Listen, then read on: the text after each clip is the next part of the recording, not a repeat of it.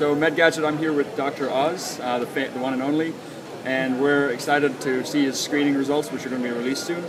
We have the opportunity to ask him about what he's most excited about the future of healthcare and technology.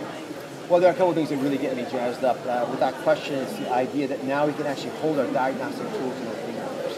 So you walk around with a smartphone, you can get your EKG, you can get your pulse, get your blood sugar pretty soon as well, and give you some early warnings about things that may be problematic, but also give you a fairly long, linear idea of what's happening day to day. So when you get stressed out, what's happening, when you eat the wrong things, what's happening, when you do the right things, what's happening. So you can give much more information to the people taking care of you, and you have much more information to guide your own behaviors.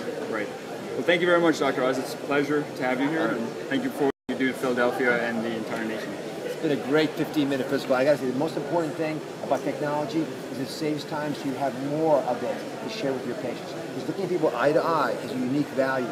And too often if we're writing things down and looking for stuff that's not there, that's why I love these devices, because now you got all the answers in front of you. I'll give you one other idea. We thought that you can actually lead patients to the right diagnosis on their own by asking the right questions. It's always been in our minds as physicians.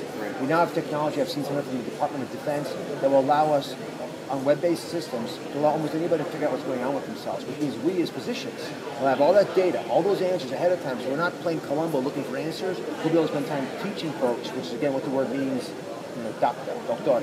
Doctor, yeah. Very much. Well, thank you again, Dr. Oz. Yeah, stay well.